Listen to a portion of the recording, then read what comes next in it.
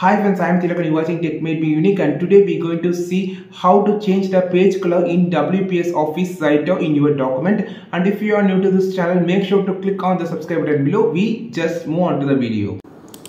So to change the page color in WPS Office Writer, just go to the page layout option here. And here, first I just show some advanced option. You can select the theme for your page from here and the color option here. And also you can change the font for all of your document and how the page color should be changes. So here just click on the page color option here and you can choose the color from here. So now you can see a page border here, and you can also choose some standard colors.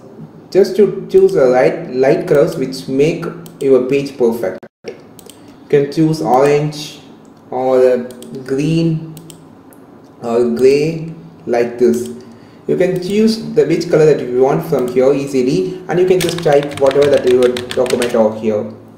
So go to the first of all, just go to the page layout and click on the page color and choose your color from here. So by this option you can change to a page color in WPS Office Writer. I think this video helped you a lot. If it is really helped you a lot, like this video, share this video, and don't forget to click on the subscribe button below. And if you want more content about WPS Office Writer, you just follow this channel. We will meet on next video with a super valuable content. This is Tilak signing off from Tech Made Me Unique. Have a wonderful day.